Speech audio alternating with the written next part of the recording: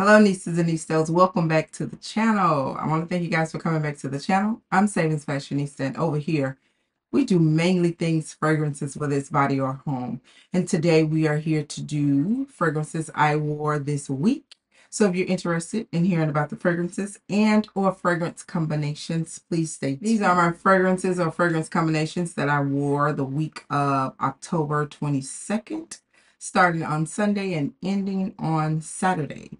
So for starters, on Sunday was an errand run type of day. I think this was the day, was it Sunday? I think this was the day that I was chasing down that Tree Hut glow set, I want to say. So I just did some little running around, and it was a very simple, laid back type of day. So I started off with Sea Island Shore, and this is a fragrance from Bath and Body Works. So this fragrance has fragrance notes of clean cotton, orange blossom, blue freesia, and ocean musk. This is in my top 5 favorite Bath and Body Works fragrance. This is a very clean, crisp, airy, aquatic, almost like laundry detergent type of fragrance. And it is year round. It has such a nostalgia to it. I think when my aunt bought me my first Bath and Body Works set when I was like in 6th grade, it wasn't called this. It wasn't called Sea Island Shore. It was called Cotton Blossom, I believe is what it was called. So I paired the Sea Island Shore with the warm cotton, and the light is drowning this out, but I'll put a picture there. The warm cotton by Clean Reserve, and this is the Reserve blend. It has aldehydic notes in it. It has some aquatic notes. It has cotton. It has some green notes, and it has a musk in it. And it also has like a mint note in it that I do pick up on, but this is also that type of cotton laundry detergent type of fragrance. This is a really good fragrance. I think that this is probably one of Clean Reserve's most popular fragrance, and I really enjoy this fragrance. I enjoy it because it just gives you that clean, airy scent, but it is also one of the fragrances that I like to wear when I am having some little sinus issues.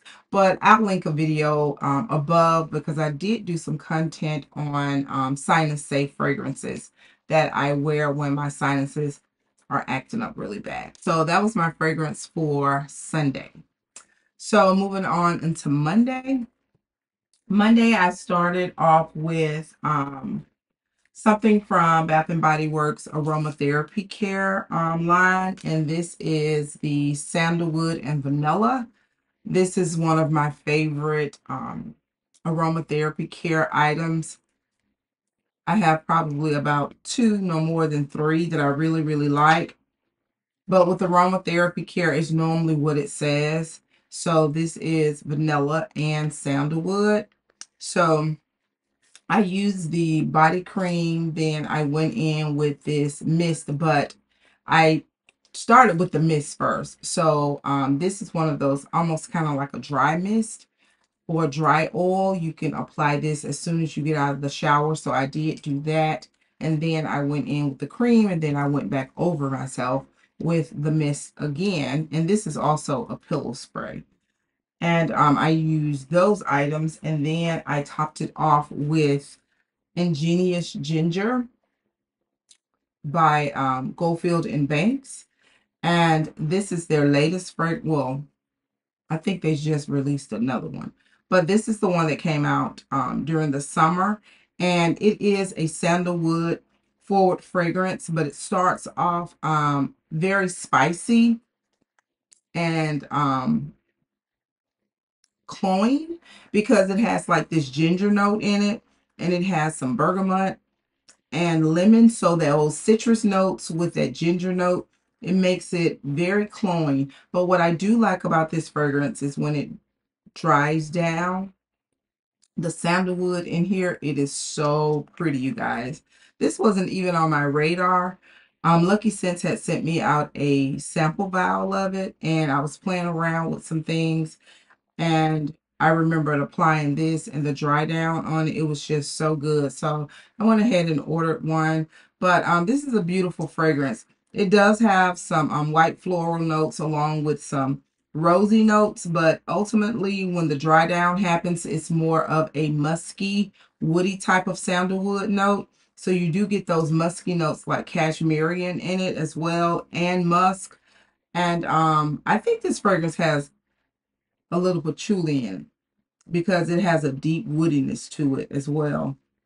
But it's a nice fragrance, very nice. I don't like it when I initially apply it, but the dry down of it, it is so nice. So again, that was my fragrance cocktail for Monday. So moving on into Tuesday, I was feeling like a bossy pretty girl. So I paired two heavy hitting fragrances together. So I started off with, of course, Baccarat Rouge, the body cream. And Baccarat Rouge, you know, it is well known for the saffron note that is in here, and it has like the cedarwood note in it. And Baccarat, hands down, I'm sorry, it is what it is. I know it is the most duplicated fragrances in the community, but it's just that good. It's really good. And this cream is very strong. This is definitely a cream. If you want to do some layering, all you need is the cream. You don't necessarily have to use the fragrance, but I use the cream instead of the fragrance. So after showering, I moisturize my entire body with this cream, and I did go in really heavy in the pulse points. Then I applied my fragrance before putting on my clothes and after putting on my clothes. And the fragrance that I paired it with is Cambridge Club by Xerjoff's, the JTC collection. Now, you know, the JTC collection, it is a part of a private like blend, and there are no fragrance notes on Xerjoff, but according to Fragrantica, some of the fragrance notes that they have listed in this fragrance, I do pick up some of those notes. So this has notes of like Turkish Rouge, and it has like this really beautiful caramel note in it as well. This fragrance, it does put you in the mind of Mason Francis Kurkdjian's Gentle Fluidity Gold. So this is a more spicier Gentle Fluidity Gold, and I love to pair Gentle Fluidity Gold with Baccarat Rouge, especially the extrait version, but this paired so well together. I got so many compliments. It lasted all day, and it's just a beautiful combination. And stay tuned because I am going to share some of my favorite heavy hitting fragrance combinations, and basically I'm just going to share all the niche or very popular fragrances that people don't, well, some people do pair them, but these are fragrances that some may think that you don't even have to pair, and I do agree with some of them, but just pairing them and mixing them with the correct corresponding heavy hitter, it just takes your fragrance to a whole nother level. So that's exactly what this did, and it was so nice together. All right, so Wednesday, hump day for many of us. And I started off with something that is at Bath & Body Works now. I recently picked this up not too long ago. This is the Fresh Vanilla Blossoms, and it comes in another form. I think it's called Bourbon Vanilla. But I do like this one a little bit better. This one has suede petals, soft sandalwood, and vanilla bean. This is not like a cakey vanilla note. It's not gourmand in my opinion. It has this airy suedeness or maltiness to it. And it's good. The sandalwood mixed with the vanilla is different from that aromatherapy care that I showed you earlier, because I do think that this suede, it plays in on giving you that airy note, woody but airy note. So it's not at all this, totally different. So a different type of vanilla and sandalwood, but it's pretty. I really like this fragrance, and so much so till I went and got it in the body cream. So the fragrance that I paired that with is the latest from YSL, and this is Libre La Absolute Platine. These names, they just get so long. But this is Libre La Absolute Platine. This is the latest one from the Libre line. This is number 4, the fourth flanker. And it definitely has that Libre fragrance DNA, but I would say that this is more unisex. I don't know if it's listed to be a unisex fragrance, but the aldehyde notes that are in here, it definitely gives it more of an airy unisex type of fragrance. You still get the orange blossom and the lavender as well as the honey note, but it is more airy. It has an airier effect to it. It just smells more balanced, in my opinion. It's not overly sweet or overly girly, but it is definitely a beautiful fragrance. I am enjoying it, so I paired that with the fresh vanilla blossom. So that was my fragrance cocktail for Wednesday. Now moving on into Thursday, something happened with my sinuses. I think I know what happened.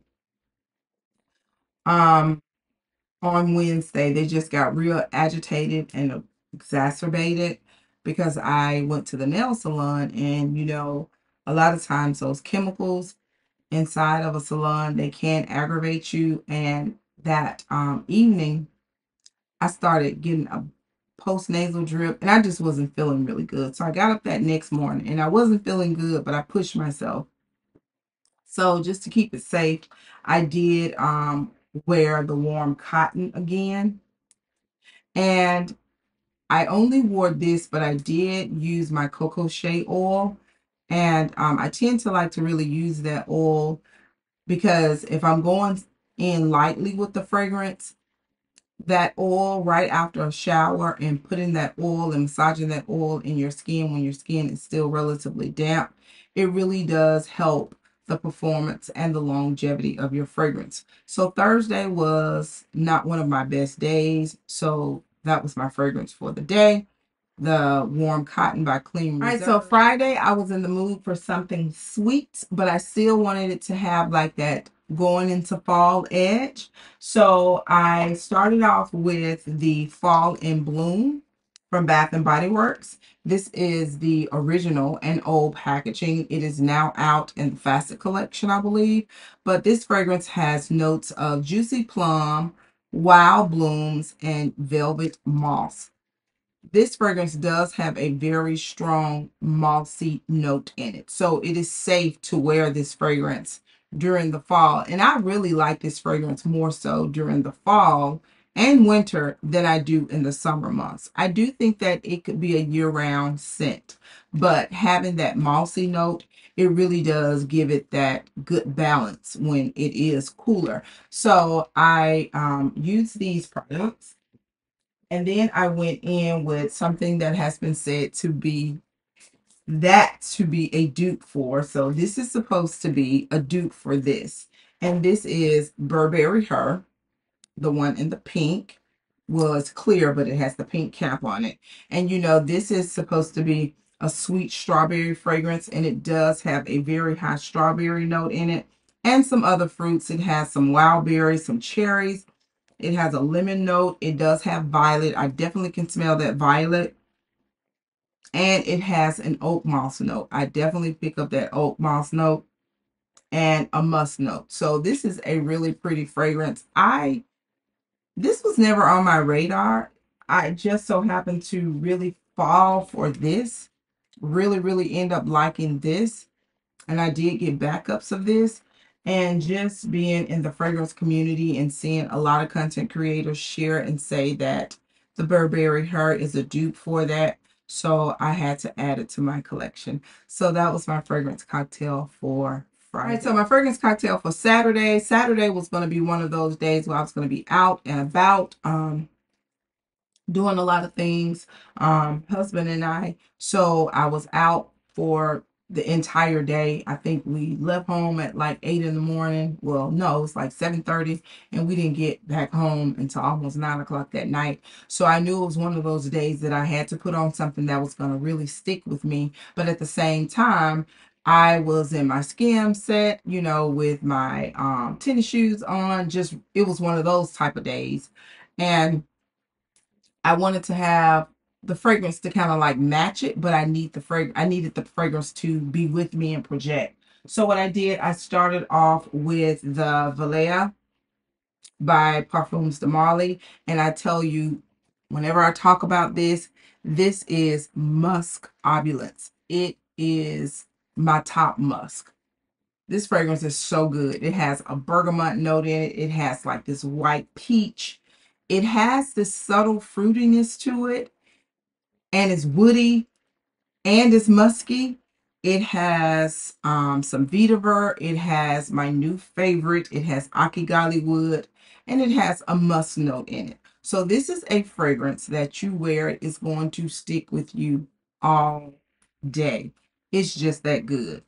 I think this is probably going to be a for life fragrance for me. So when I make it through this bottle, I'm almost sure I'll replenish it. But I did want to add a little sweet touch to it. So what I did was I went in with one of its counterparts, and this is the Delina LaRosee. So this is more of an airy, aquatic, rosy type of fragrance. It's a very mild version of the original Delina, but it does have that rosy sweetness to it. It has lychee, it has a pear note in it, Turkish rose, of course, has the soft musk and the vetiver. So this was like a musky, rosy fragrance, and it was well. It did so well. I could smell it from the time that I left home to the time that I returned. So this was a perfect combination, and it was just what I needed for that particular day. So you guys, those are my fragrance combinations for this week. If you have any questions about the combinations that I shared with you, or if you have any comments or recommendations that you would like to share with me, please leave those in the comments section below. Give the video a thumbs up if you would. Tell a family member that's into fragrance. Tell a friend that's into fragrance. Send them over so they can subscribe. And maybe they'll find out some things that they enjoy, and we can just continue to vibe with each other. I want to thank you guys so very much for always showing back up and supporting me. And I'll see you in the next video. Bye-bye. And do not forget, you, yes, you are great.